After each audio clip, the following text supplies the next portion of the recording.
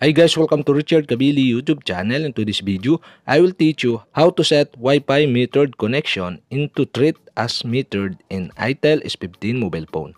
And okay guys, but before we start, kindly subscribe to my YouTube channel by pressing the subscribe button and the bell to notify you if I have new videos. So okay guys, let's start. So okay guys, yung lab to do is go to setting in your itel S15 mobile phone. In settings, tap the network connections. And okay guys, here, tap the Wi-Fi. And okay guys, now, so okay, my Wi-Fi is on and I have one network connected to my device.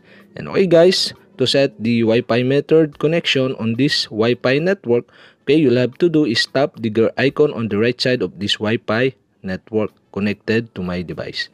And okay guys, after that, okay, you can see the method. Okay, you'll have to do is tap the method to change into treat as method. Okay, select the treat as method on this pop-up.